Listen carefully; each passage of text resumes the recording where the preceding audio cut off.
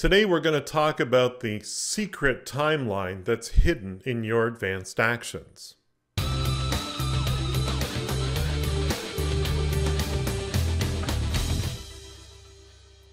First of all, I want to thank Alexa Franklin for giving me the idea for this video. She asked a question of me over on Twitter. You can follow me on Twitter, of course, at Captivate Teacher.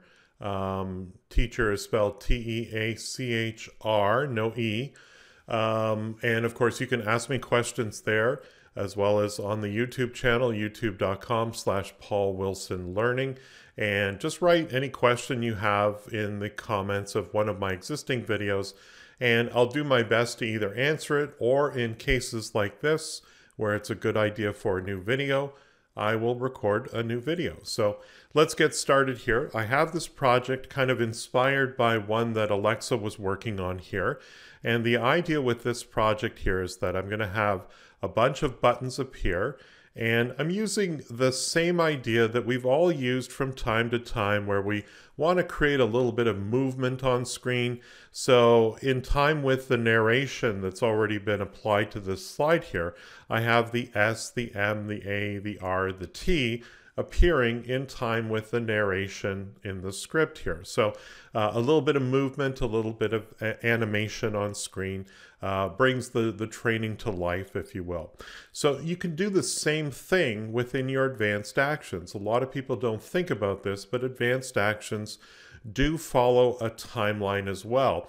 The reason we don't know is that because advanced actions run so quickly, you're not aware that there is actually a timeline occurring, because it seems like everything in an advanced action is happening all at once. But let me show you a way that you can bring that to life and really take advantage of it here. So I've already imported all of the audio associated with clicking on each one of these buttons here. Let's start with the R, because it has two examples or two items that will appear at different moments. And again, I don't need to worry about them on the timeline.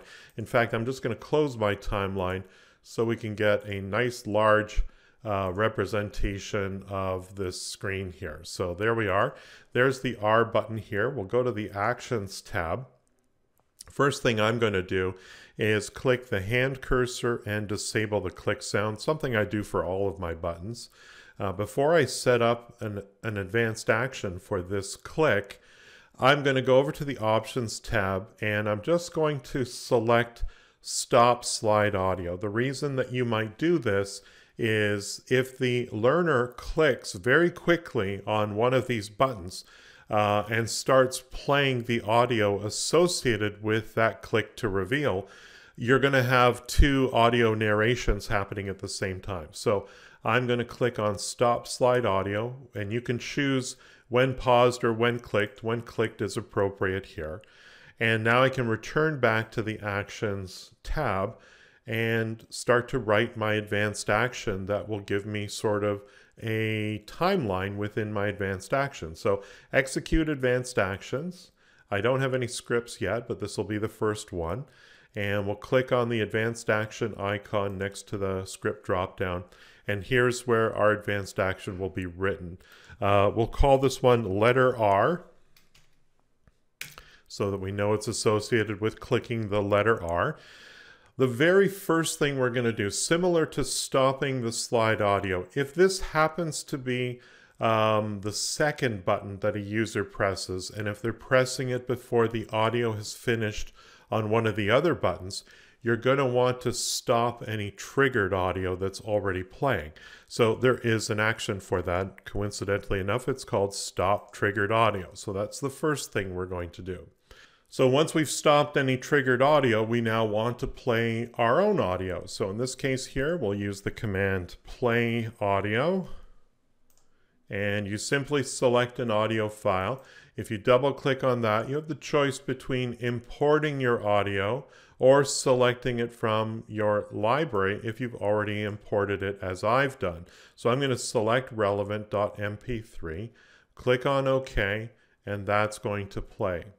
The next thing we're going to do is we're going to want to show the two different text shapes that are applicable for this particular topic. So we're going to start by displaying relevant 1, that's what I've called it, and then follow it up by displaying relevant 2.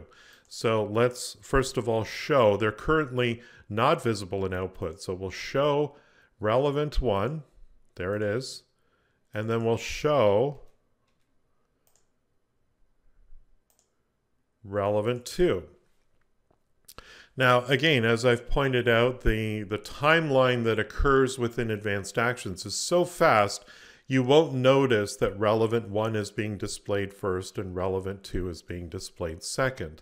In fact, we're going to need to listen or take a look at our audio file and see when to play relevant 2. So I'm just going to update this advanced action and close it. And let's go to our library and find that audio file. Here it is. If I double click on it and then click on edit, I can take a look at the timeline of that audio item. In fact, the spot where I want to have the relevant 2 object appear is essentially right here, 4.1 seconds.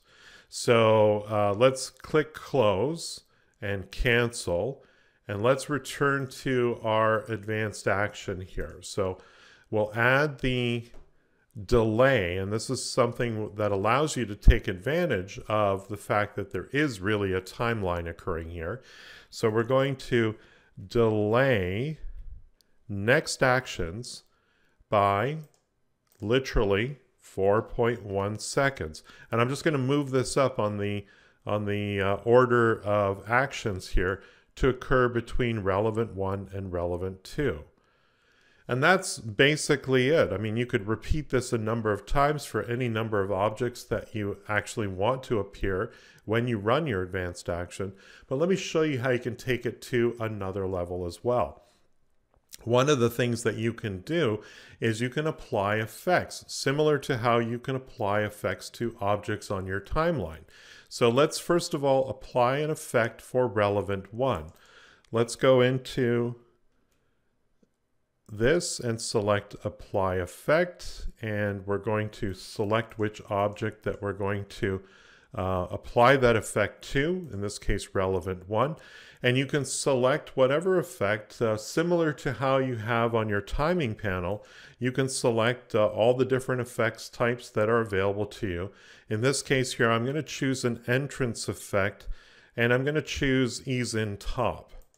Now, along with ease in top, of course, there's this icon here which will allow me to further set the parameters associated with this effect here. So let's do that.